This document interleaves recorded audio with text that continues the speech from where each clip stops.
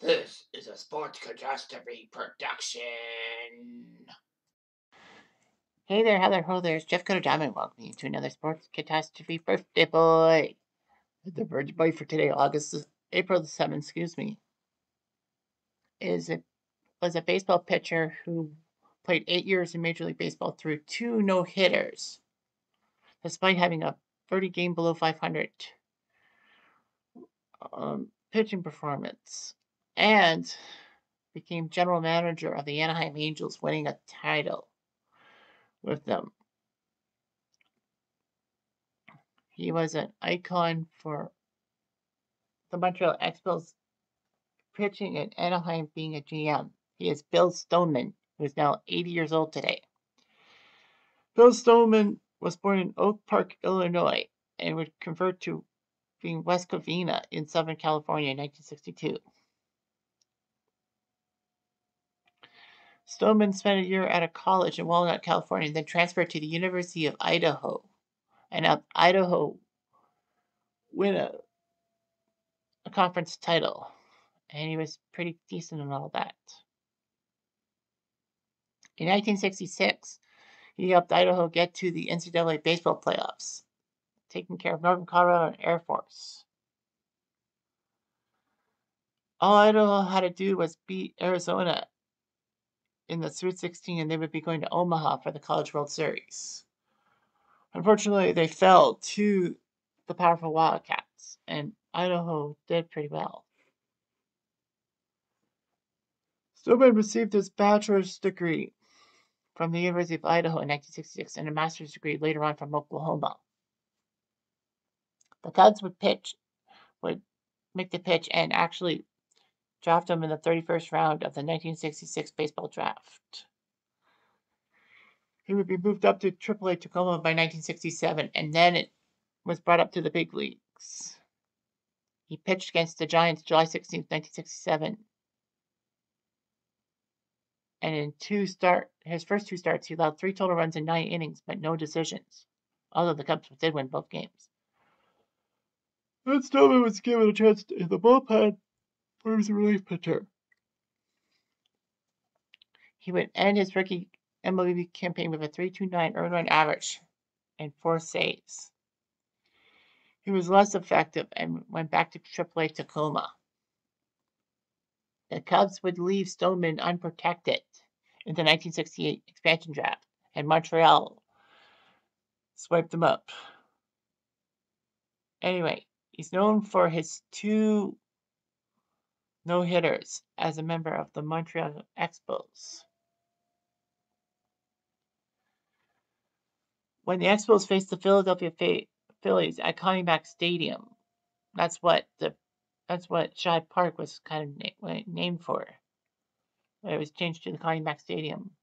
It was Stoneman's 5th ever Major League start, but only the 9th for the franchise, marking the Expos the fastest franchise to get a no-hitter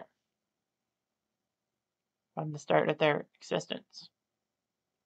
He threw 5 walks, but he struck out 8 and gave up no hits. And at the end of the season at Jerry Park in October 1972, the Mets came to town and he no-hit the Mets, making it the first no-hitter pitched in Canada. He picked up a 7-walk performance for that thing and 9 strikeouts, but he still had it. Anyhow, Stoneman was good. He was 5'10" and 170 pounds. He was still a workhorse for the Expos, especially with the fact that the Expos needed a star pitcher. He struck out 251 batters in 1971, which was pretty good. His record wasn't the best at 17-16, but he still was decent. Anyway, Stoneman would finish 3rd with that strikeout total behind only Tom Seaver and Fergie Jenkins. Unfortunately, an arm injury by 1973 kind of ruined his season, and then his ERA kind of ballooned. He would go 54-85 as a starting pitcher, which wasn't the best around. But I mean, we're in Montreal, so Anyway, Stoneman wasn't really the best hitter around.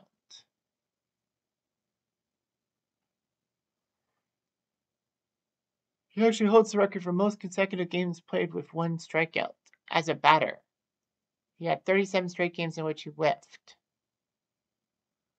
Regardless of that, Stoneman, after retirement, would go into the banking business in Canada, then would join the EXPOS front office in November 1983, being player relations. He would become the EXPOS GM in 87 and 88, trying to give Montreal some greatness.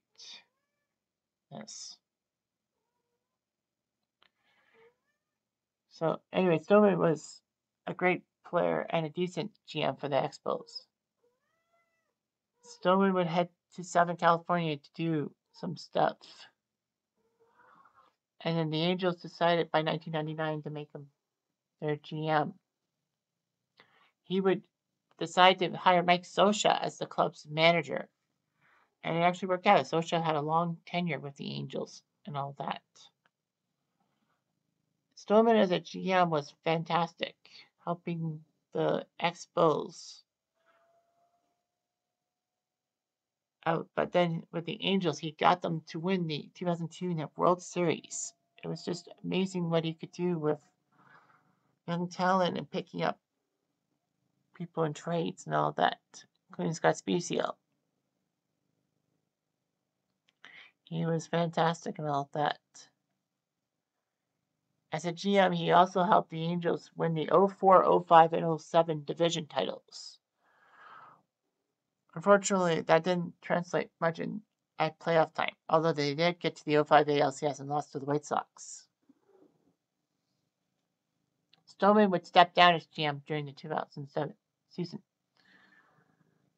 And then after Jerry DiPoto, the Angels GM resigned because of a power struggle with Mike Scioscia. Stoneman came back in to be interim GM. And he was the GM for the rest of the 2015 season. So Bill Stoneman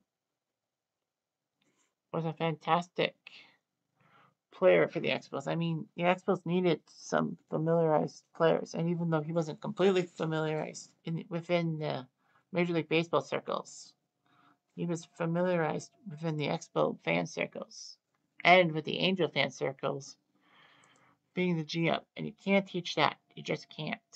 Anyhow, I'm Jeff Diamond. I do.